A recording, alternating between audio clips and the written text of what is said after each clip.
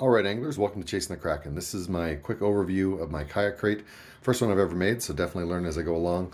Basic construction, milk crate on the bottom, milk crate on top that's been cut partway up to create a bit of a shelf. In the back, I have these 3D printed ABS spacers as well as hinges. So basic idea, this top compartment, design these clips, and all of my basic tools go in there. And then you have this bungee that retains it with this clip as well. So you open it up. I have this paracord as a strain relief, and then inside you can see I've got my basic tackle, I've got my first aid kit, my large lures, knife, poncho, that sort of thing. And in the front we have 2 rod holders that go right behind my seat. And then I added some PVA foam on the bottom just for padding as well as a little bit of flotation.